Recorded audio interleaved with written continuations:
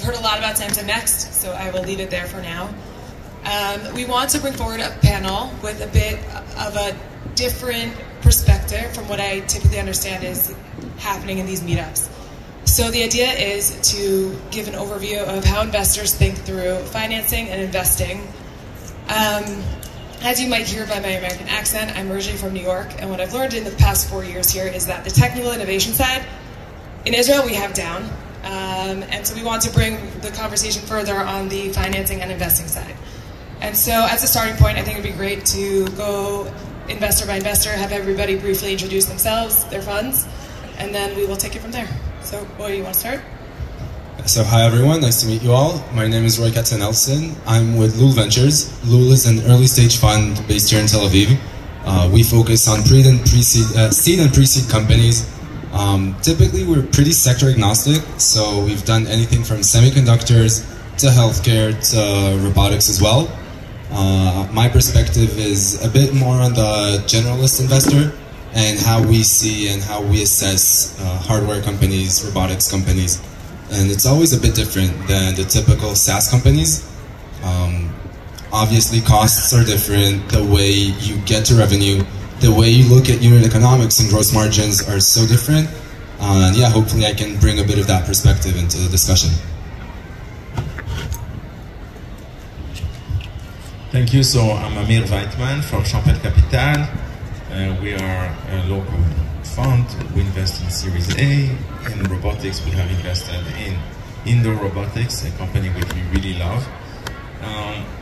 One thing, at the end of the day, yeah, we invest in Series A, as I said, but I wouldn't say we are sector agnostics because there are a few verticals, including robotics, which we like.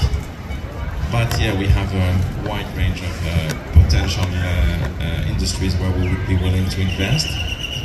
And, you know, it's very trivial what I'm going to say, but it's true. People need to remember that. You guys are competing for money, not only against the other companies in the robotics field, but pretty much against the rest of the world. So you have to be able to be competitive on that level, which is not easy, and therefore just to say exactly the same as Leo, right? Roy, sorry. As what Roy said, and it's true, all these metrics need to be at least as good, if not better, than you can see in other industries, and probably better because, you know, if we're looking at enterprise software or SaaS-only companies, there's no friction. There isn't the hardware friction, and here you're going to have to face hardware friction. This is going to make things harder, and you need to justify that. So think about it. I think it's an important point. Hi, so many familiar places, people here, faces. Glad to be here. Elan Wagner, I3, we're a super early stage deep tech fund here in Israel. We invest just like Lul in pre-seed and seed ventures. We do hardware, software. Personally, I am a little bit bored of enterprise software, so robotics and anything hardware is my preference for the past few years. And also what I always say is that hardware people are much more fun to work with than software people, less arrogant and more hardworking. So glad to be here and hope to find the next robotic investment here in this community. Cool, thanks. So if I'm understanding correctly, what you're saying is that there's a large opportunity cost if you're evaluating software companies versus hardware companies, and so B2B SaaS has been used as an example against robotics. And so one of the things I'd like to hear more about is what are a few of the main questions and a few of the first questions you ask yourselves when you start evaluating a robotics company? I'll start. The first question I ask is, what's the cost of alternatives? So most of the tasks, most of the things that robotics companies are trying to change are being done manually today. Be it by cheap labor, be it by a skilled employee that does the manual tasks. Sometimes it's a repeated manual task, and it has a price point. And that's where the whole operation starts from. So if you're trying to replace an unskilled labor that gets paid minimum wage, which is, let's say, in the range of $1,000 a month, your price point has to meet that criteria. Typically, in order for someone to even consider switching those unskilled workers with your solution, with the hardware piece. And then on top of that, we talk about all the different financing options that you can finance this with. Often, and from the brief conversations I've had with people here today, you hear price points of manufacturing costs of ranging from $20,000 to $150,000 per single unit. And funding this with equity financing is hard. It's hard for the investors, it's hard for the company, and there are a lot of different models and different financing sources that we can use to leverage and really get the most out of these companies. And then the question I ask myself is, are these even relevant for a company, for this opportunity specifically? Can they get AR lending, basically getting an advance payment on their accounts receivables? Can they get to asset-based lending? Can they find someone to really finance the hardware piece that they're developing, which changes the whole dynamic, the whole picture of what the actual opportunity is and what the actual cost is around. So these are the typical two main questions I ask when I see a hardware company. For us, the first question I usually ask is your technology innovation. Okay? So really, we're trying to understand is what is the hard problem you are solving, and how do you solve it? Okay? Of course, we can debate about what's the definition of a hard problem. It has to be, because the answer to that question will basically gives you your technology mode against the big guys or the other startups. Okay, that's the first thing. Then the other thing we're trying to assess is really the market, the size of the market. Okay, because at the end we say, okay, if you can achieve, reach 10% of the market, is that big enough? Okay. Many of the robotics companies end up to be too much a niche, a vertical. Okay. That's sort of lessons learned. That's why we encourage the builders in this era to leverage, the technologies, the new wave of technologies, try to broaden your market. Okay. The past, decades of a robotic company or special, purpose box. That's tough. So then you end up, whether you like it or not, you become part of a component of a solution, a big solution, and you have very little pricing power. Okay. Try to be more general purpose.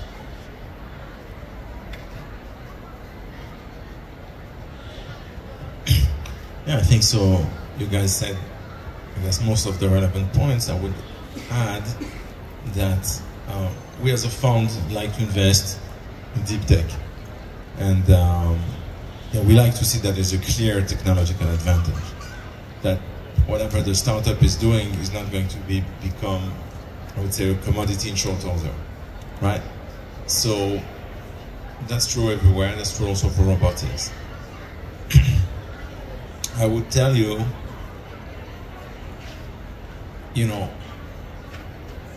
without saying names, but I've seen companies where essentially the same sort of solutions popped up with 4, 5, 6 companies just in Israel at very early stages. So you ask yourself, okay, they're just in Israel. I'm sure in the rest of the world there's going to be probably a couple of dozen more. So in what way do we have the ability to actually differentiate between the winners, and most of them which are going to be losers? If at all there's going to be a winner, which is not that clear, because what you said is completely true. And if I don't feel that I have the ability to understand why I'm going to invest in A and not in B, then it's a pass automatically. I have to have a very, very clear differentiator, I would say. Something that's easy to grasp on the financial, on the economic model, and on the technological side. And I have to understand why this technology is not going to become a commodity 2 years from now. It's just in a nutshell. You know why I sat here and not here? Because I have nothing to add. I'm the last one in line here, and I don't want to waste time. I'm eager to hear the next start with question. you next time. No. We're Please gonna go back keep around. the same order. If I have something really unique to add, I will not be shy. He's right. I had to think about trying, what can I add after these two guys? All right, now we got it. You set this up for a layup. We got to start at the other end. So, what we've discussed so far is a lot about the tech innovation and how that, and we look for the tech mode. And I think one of the common things, both internally in our own investment committee and from conversations with other investors that we discuss, is how do you balance the tech innovation with the commercial applicability and the core metrics, which is back to your unit economics, the revenue streams. And one of the things we've noticed so far is that tech innovation is far ahead of where multinationals, corporates, et cetera, typically are. And so, starting with the other end, how do you think through balancing tech innovation and commercial traction? I think, at least from my experience with hardware companies, sometimes the idea for the tech innovation, or the core science, if we can call it that, is really mature in the founders' heads, but not really ready for meeting customer demand. And at least when we invest, it's really important for us that before you start developing the product, fully understand the need that the customer has. And sometimes when you think about the customer, it's actually 100 different use cases for 100 different customers, and then you're never going to get the product right because you're not focused on actual customer needs. Once you have that, you can really develop a product that responds correctly to customer needs, and including the environment, including the people, including all the different factors that actually come to play when you introduce the product to the customer. Investors typically, that's what I keep saying, trust you that you can develop the product. The best example is Elizabeth Holmes, which is now in jail, because she was able to sell the idea and never deliver on the product, while lying the whole time. At the end of the day, developing the product based on real customer requirements is essential, so that when you get to the point that you need to prove product market fit, you understand what is the product, and you understand what is the market need that you're responding to. Even if that particular use case may not be worth billions of dollars, but you already know some sort of a step progression towards the bigger market. So when we look at companies, we look at that gap between the idea that's in the founder's head and the actual market, and how you de-risk that gap gradually as you go from pre-seed to A round. It's not always that simple. It doesn't always require for you to jump and develop the actual product as a first step. It might take some patience to fully understand the market. It's, I think, less trivial than it sounds when I say it right now. I can give examples, but it will just take too long. So when we meet, if you want to learn more, I can tell you about a couple of really important examples that taught me some serious lessons in this aspect. Yes, I agree. I think it's extremely difficult, even when you think that you have product market fit, to really assess whether this product market fit is real, or whether it's just based on large POCs kind of thing, or on promises, empty promises often. I've invested in a couple of companies where I spoke to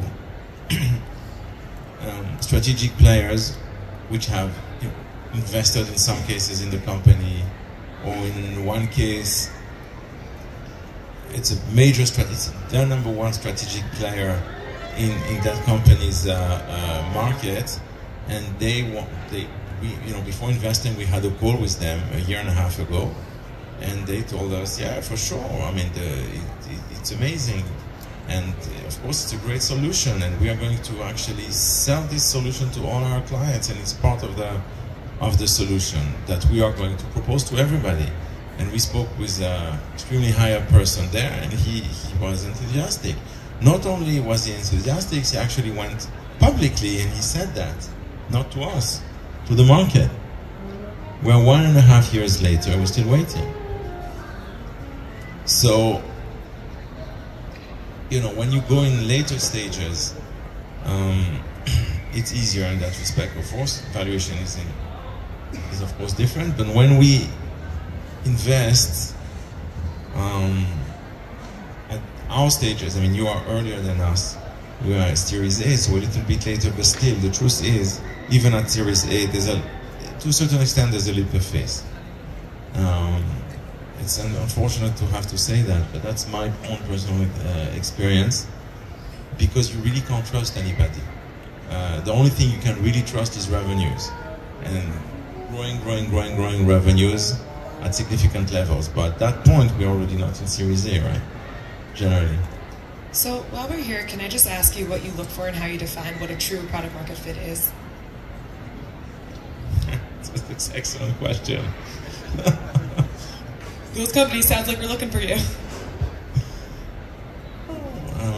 Now, first of all, I think you want to have some sort of, a serious design partner.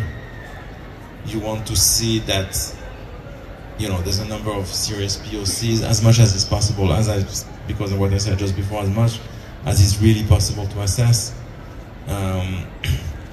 You want to see that there's really early sales traction. You try to speak to existing clients, to potential clients.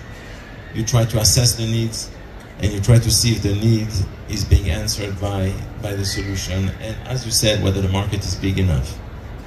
That's a given. But, again, at our stages, that's maybe I'm missing something, or I don't think about something here, but there's not very much more than that you can do. You just have to, and try and see and hope. It's very, very difficult. The truth is, it's much more difficult than I expected. And I can tell you, there's a company where we invested 5.5 years ago. It's a hardware company, and I think personally it's going to become the largest Israeli company. It's an amazing company, really amazing, and it's advancing, but it's hard and long and difficult. And the use case which we had in our mind 5 years ago it may happen, but maybe in 10 years from now. It probably will happen, but a long time from now. And actually, the company now is starting to actually penetrate and actually have real sales, but it's something nobody, even they didn't think about it at the time.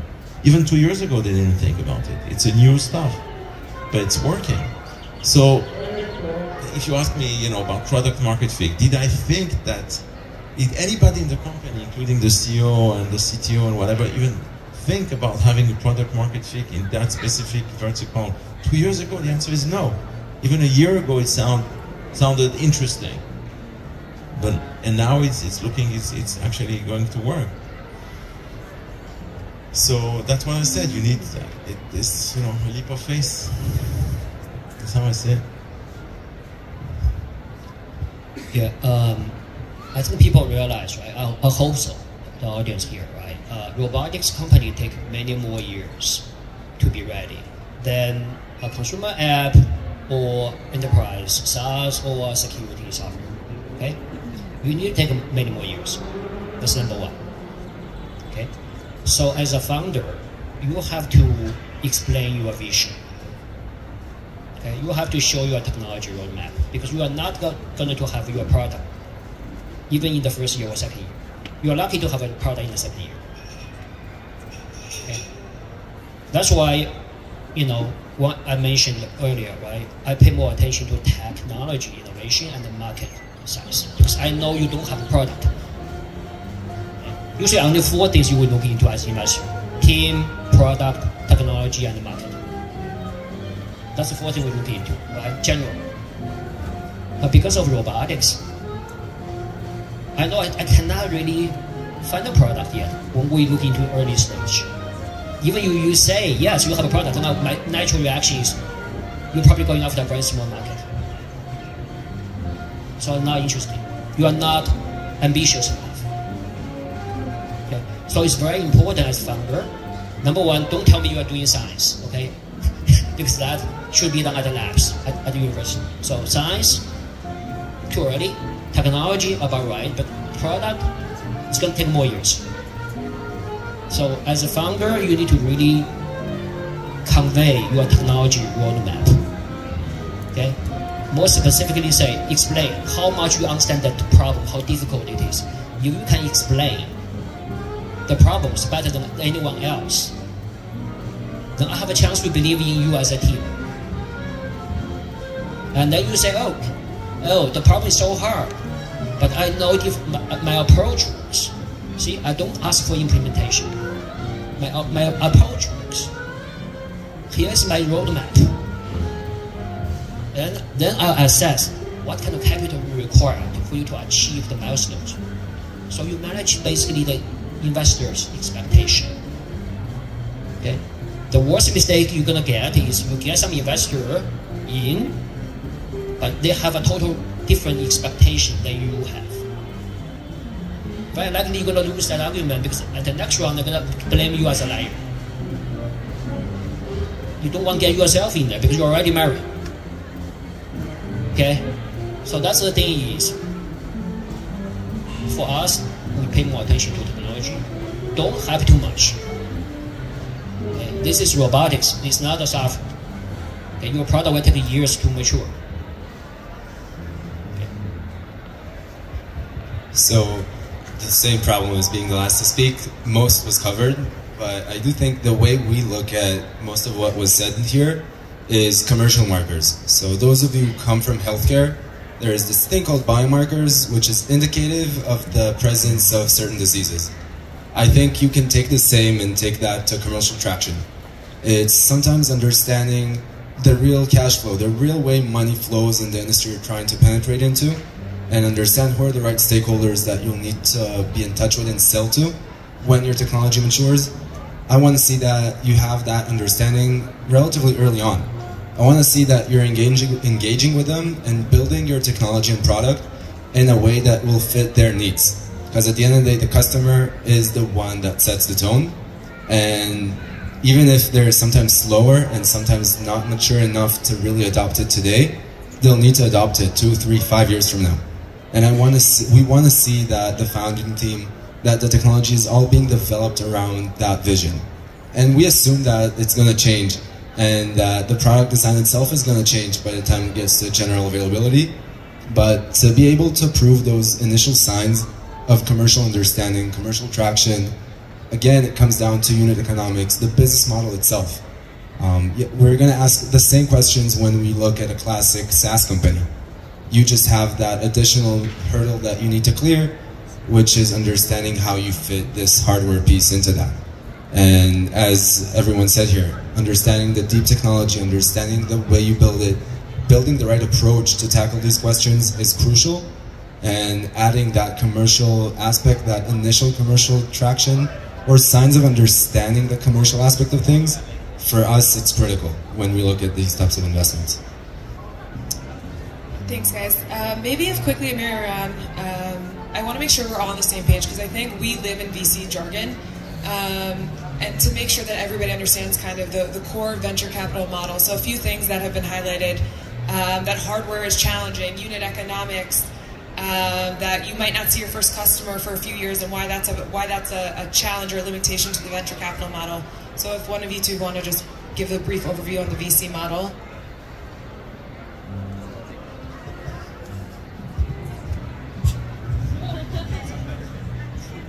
Do you regret sitting on that side now? So where do I start? LPGP, 10 years, years? We speak math in this audience, so I figured 10 years was an important one to highlight. Fund size, why it matters, how that creates limitations, how it creates limitations for us. Why do we need to bother them with our problems? So they understand our decision making. Yeah, so a typical fund is a 10-year program, which means that even if you're the first investment in, you have to show signs of somehow initial signs of being able to exit within 7 years, 8 years. So the journey that for hardware companies is longer than in software sometimes poses a challenge for funds. And it's not always the case because not everything takes 20 years like iRobot, which, by the way, a lot of people consider a huge success, but at the end of the day, they had to grow their revenue to over $1 billion just to be sold for 1x revenue, which was after going public and raising more than $100 million from private investors in the public market. So at the end of the day, it's not really the huge success story that a lot of people think it is, just because it took so long. And if you were a fund that invested in the seed round, you had to wait 20 some years to get your money back, unless you did a secondary somewhere along the way. So these long-term projects really test the boundaries of at least from a time perspective, of venture capital funds. And when you think about the time that it takes, you also need to think about the valuation curve. So how much can you increase the value of a company within a year, 18 months, 2 years, so that the next round is de-risked in such a way that the valuation will be much higher, so that we can show our investors that you guys are making huge progress, so that they'll be happy with us and fund us for the next fund. So I don't know, maybe there are a few other aspects, but I leave also some for my colleagues here to add. You guys know what's a company? What is a company? What's the goal of a company? Yes, make money. There's no other reason for a company exists. Nothing. Absolutely nothing. The only reason why the companies exist is to make profit. Everything that we do is a means to the end. The end is profitability. Nothing else. Why do I say that? Because enterprise software, you can see that very fast. Robotics has to, again, remember what I said at the beginning? We are competing for the same, at the end of the day, same pool of money against all the other guys, right? So we have to reach the same level of returns, but it's going to take longer.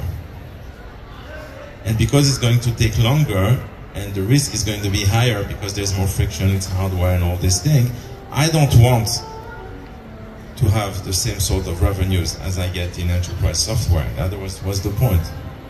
I'm going to invest in enterprise software, right? So I want to actually make more money. That's complicated, huh? That's a hard proposition.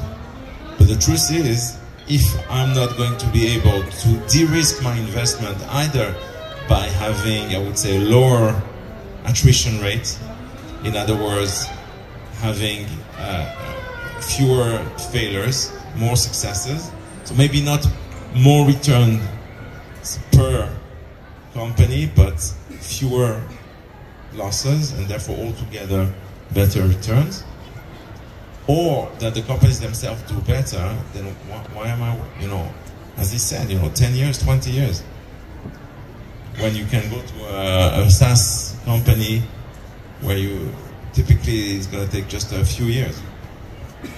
So that's the challenge.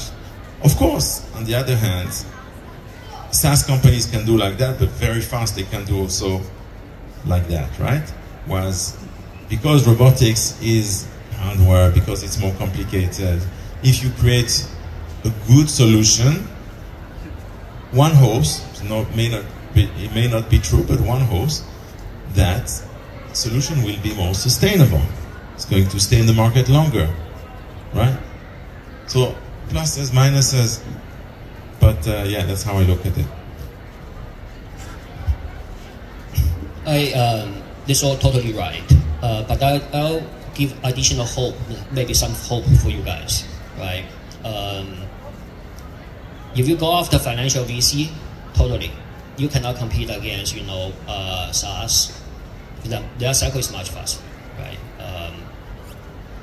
And the VC, we're human being. We don't want to spend years of our time to manage one portfolio company, because time is also, at the end of the day, constraining resource. But the hope is that VC funds, they take money from other investors called LPs, limited partners. Okay? Many VCs take money from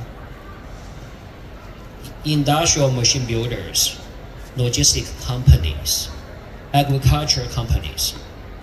So they also, those LPs have a special interest. And in many cases, they're going to select the funds who are also driving towards those investment areas. So those are the funds you maybe have a chance as a robotics company to get investment from. So you need to do the homework, okay, to look for those funds. Because then they are setting up, their LPs are encouraging them to go after those markets. And their sort of a return expectation may be lower, because in exchange for strategic value. And the other pool of money is companies like us. We are corporate VCs. Okay, we do things mostly for strategic reason in addition for financial return. Our financial consideration is very simple. Just want the companies to be alive. You got to stay alive to collaborate with Samsung. As simple as that. Okay. So those are the things you guys need to pay attention. The last thing I want to repeat myself, right? You need to think about right on some of the the hot trends. The hottest trend today is generative AI. Right? Who's driving that? You probably remember OpenAI, right? As a company. But do you know in the first few years, OpenAI will consider themselves as a robotics company? Because they think they want to crack artificial general intelligence. The best embodiment of that is in a robot.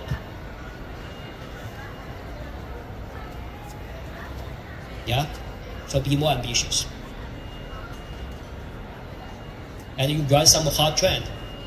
Maybe the financial VCs were going after you.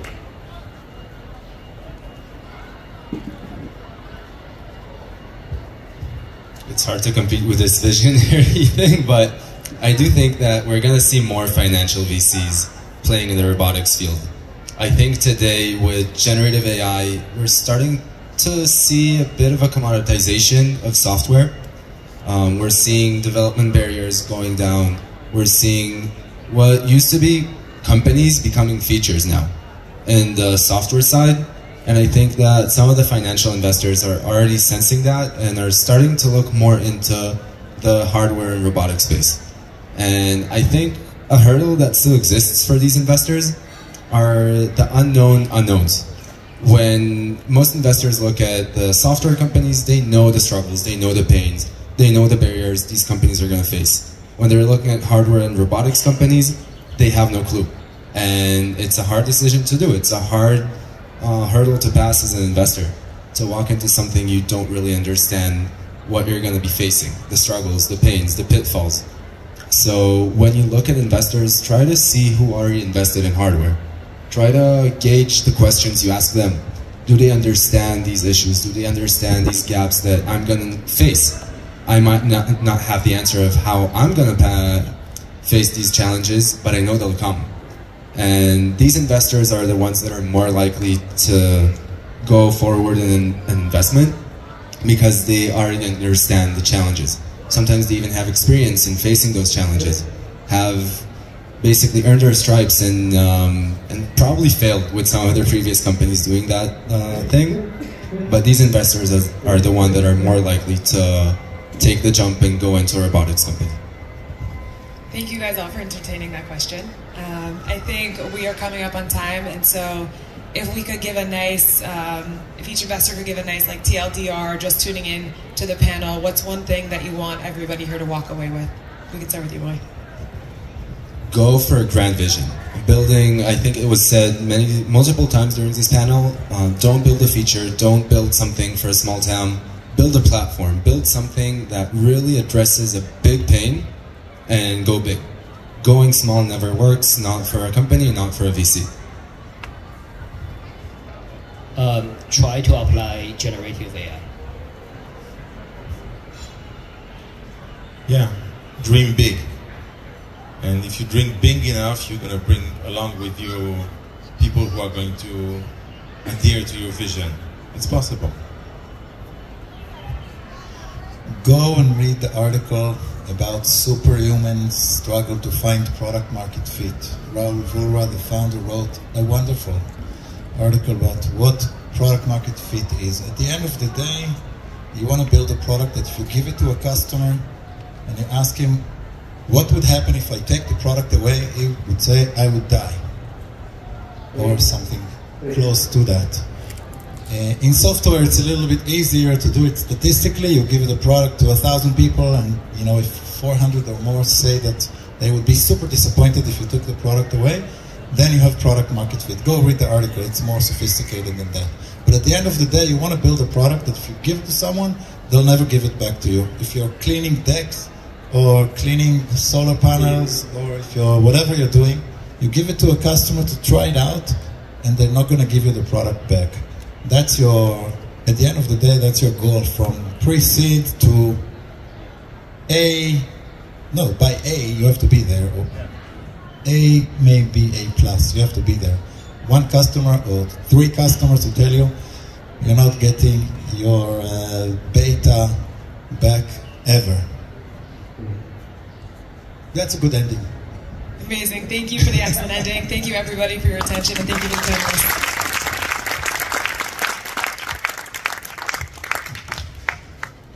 Thank you, Lizzie. I think you should do the next one.